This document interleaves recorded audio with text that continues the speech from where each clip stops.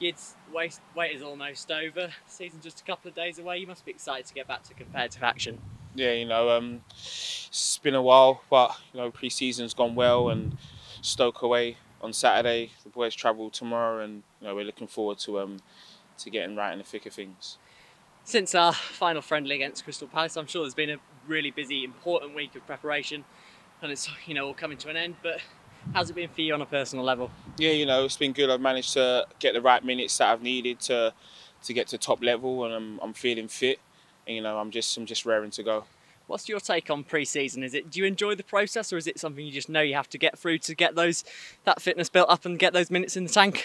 I haven't been one to enjoy and look forward to coming to pre-season, but it's one of them things where you get back and you just get your nut down, and you crack on and try and get to top level fitness. Last season we had two really tough games against Stoke. I'm sure that will that add extra motivation to get off on the right foot this time at the start of the season? Yeah, definitely. Stoke away is not the easiest game to go to. It's going to be tough, but all the boys have prepped well, and we're going to go there and give a good account of ourselves. And it's always a testing trip to the Bet365 Stadium, but for the first time this year we'll be backed by an away end full of Royals fans. Does that, that must be really nice as a player? Yeah, definitely. It's been a while since we've had fans at an away game, and obviously at the home games now they're back. Everyone's looking forward to it, and it'll be good to seeing them cheering us on at Bet365 Stadium. And last season we had plenty of wins on the road that they weren't able to enjoy with us, so it'll be really nice to see a bouncing away end when you score. Yeah, definitely. Like I said, it's been a while, so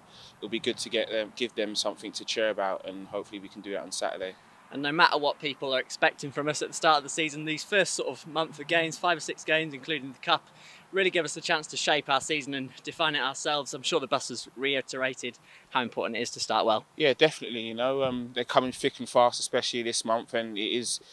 We do need to get to a good start, and that's what we're all going to try and do.